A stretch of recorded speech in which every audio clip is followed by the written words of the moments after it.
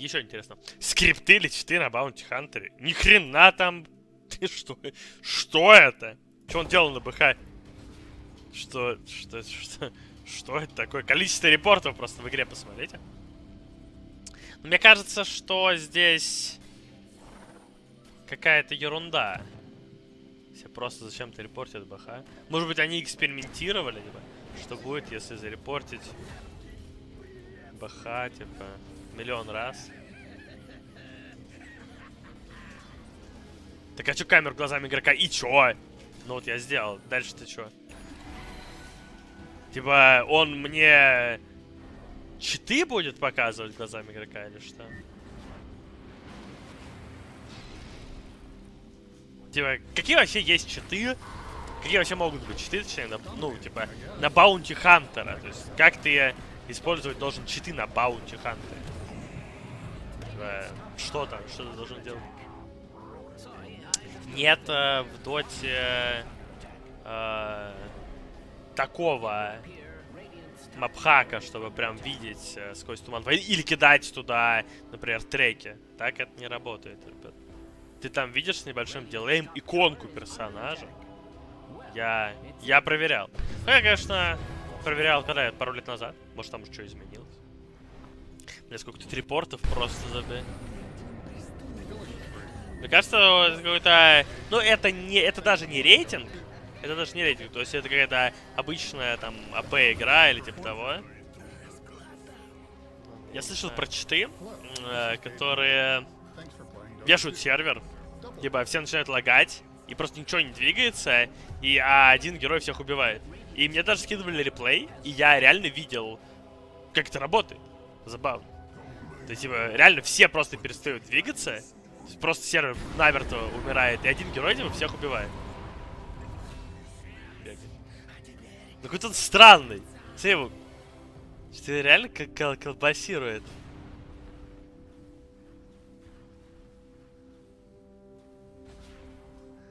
Да, он типа... Сейчас, погоди. Блин, здесь на 10 секунд назад отмотать нельзя, но как неудобно-то нихера, это же просто кошмар.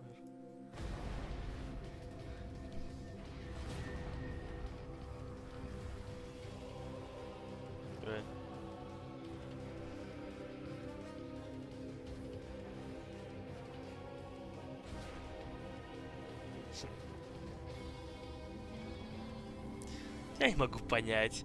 Типа, если этот чел играет с читами, но он как-то странный, да. Но как они по ходу игры поняли, что он играет с читами, если, ну, он ничего такого не делает? Ну, то есть это вот на реплее реально какая-то муть, да, происходит непонятная.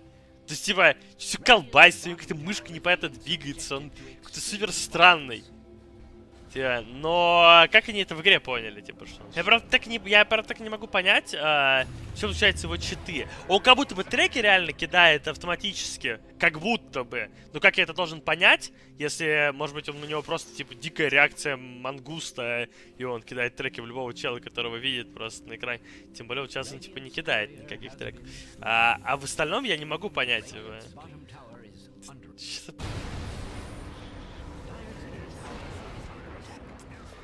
Да не кидает он треки, забедим все дефолтного вижн. Чел, пожалуйста. Таких читов в доте в принципе не существует. Чтобы кинуть куда-то что-то, что так нельзя сделать. Ты что, блин, код игры взломал, что ли? Переписал его? Что у тебя герой начал что-то там куда-то кидать, куда он не может? Ладно, короче, знаете, я так скажу. Я ничего не понимаю. Я ничего не понимаю. Другие патрульные, если что, разберутся. А если я считаю, что он читер, то значит он на игре препятствует. Другие патрульные пускай разбираются, я ничего не понял. Ну что-то мутное там, что-то мутное. Я что-то мутное я увидел, поэтому... Что это такое? Это тайт без шмоток, что ли, или что? Мышцы смерти. 3-2-2? Погоди, не помню. Где он вообще? А где его предметы? Куда он дел их? Он куда-то делал предметы. Погодите-ка. Я, кажется, знаю, куда он делал предметы. Есть подозрение какое-то. Есть какое-то подозрение. Погоди. Может, ты... Опа. Его Котлу сюда отправил. Блин, это реально смешно. Его кот сюда отправил, и он просто шмотки разбил. Ой.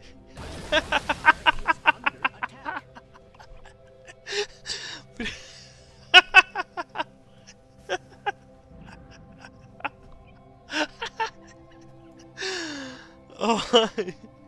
Блин, ну это реально забавно, да? Все вроде нормально, и тут... Хотя, на самом деле, в игре ни хрена не нормально все, я сейчас понял это. То есть тут 14-5 счет, и вообще пипец они сосут. Но именно у него, я имею в виду, все вроде нормально.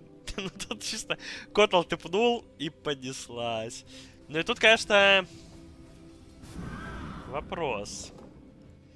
Конечно, вопрос. Ну, понятное дело, что это руина. Но тут, возможно, Котл тоже виновен, как бы. Возможно, он, что называется, его вынудил. Там всю игру моршнил, потом тыпнул его, говорит, ха-ха, орал с него. Но нам специально говорит игра в начале, что не обращайте внимания на, типа, на то, что делают другие игроки. Это, типа, вас не касается. Вы рассматриваете конкретно этого игрока. Остальные игроки, возможно, тоже рассматриваются кем-то другим. Поэтому смотрите только вот на этого чела. Ну, а если смотреть только на этого чела, ну да, он просто разбил шмотки, дал ультимейт и все. Поэтому дело, что виноват. Что тут у нас-то препятственной игре? Ну, 1.12. Ага! 3 шадоумлета! Это тройной уровень сумрака пошел. Тройной уровень сумрака. Ну, тут ясненько, конечно. Так, виновен. Препятствует. Гаденыш. В итоге препятствует игре. Так а что он препятствует? Ну, у него просто... Ну, понятно, просто виноватого нашли, как обычно. У чела не особо идет. Но, откровенно говоря, специально он не умирает, да? Качка какая-то есть, нетворс есть, уровень есть. Пытается играть на фурионе. Вот. Тут, очевидно, просто виноватого нашли. Ну, как это часто бывает. Надо же найти виноватого. Кто-то виноват. Типа, ну, Кэрри 6 раз сдох. О, понятно, ты руинер. Вот. Но, на самом деле, тут просто сосуд глобально. То есть, тут как бы ни у кого ничего хорошего нет. Ну, только у СФ, типа. Мол, тащит. Но он купил зато БКБ и манту. То есть, он вроде и тащит, а он купил какой-то билд из 2012 года, который в современных реалиях просто не работает. Ну, ладно, короче, тут понятно. Тут никто не виноват. Какие-то тут споры пошли. Это как я недавно где-то в нарезках на ютубе в комментарии прочитал, что а за что... Я там, короче, в Виверне, ну, поставил, что он виновен там в препятственной игре. А там чел пишет, а почему виновен? Типа, он просто плохо сыграл.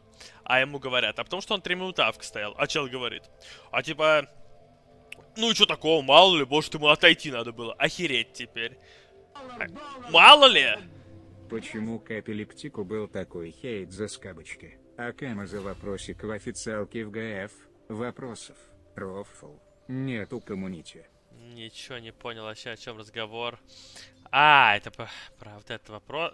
Я вам честно скажу, это так насрать. Вот, знаете, уже несколько раз что-то подобное было из разряда. Кто-то что-то там написал в общий чат, и все потом повторяли 2 скобочки, вот это как раз эпилептик, что ли? Короче, я не помню. Ребят, ну, абсолютно все равно, абсолютно. Ну, то есть ерунда это полнейшая. Зачем этому вообще кто-то уделяет внимание? Так люди вот спамят вопрос. Мне кажется, любой, кто спамит вопрос, на самом деле, ну как это, я не знаю, ребят, это странно. Просто задайте себе вопрос, зачем вы это спамите. Это же максимально тупо, ну то есть максимально глупо. Это как вы как какое-то стадо овец, я не знаю. Просто типа, вопрос, давай тоже спамить буду. Ну супер тупо. Меньше нужно обращать внимание, мне кажется, на то, что масса, так скажем, выдает. Потому что, честно сказать, масса, она выдает странные всякие вещи. Поэтому, что там, куда, какой эпилептик что сказал, это вообще не важно. Вообще не важно. Вот эпилептика можно похейтить за его игру 0.1.1 на фантомке, или как там было, 1.1.0 на фантомке. Как бы игрока надо хейтить в первую очередь за игру его, ну или боготворить, да, а не за то, что он там что-то около игры сказал. Это такое, мне кажется, это все ерунда. То, что всегда будет немножко какого-то порой hateful, ну не hateful speech, это скорее, да, это такой спортивные какие-то подколки и так далее. Ну, по-моему, это абсолютно нормально. Я более того скажу, что, ну, я так понял, я ему немножко пригорел. Ну, как бы пригорел, проиграл, на самом деле. Ну, его постоянно убивали и постоянно типали все. Он типа пригорел, вот. Ну, я говорю, пригорел, проиграл. То есть ты не должен на это вообще реагировать, если ты профессионал, естественно.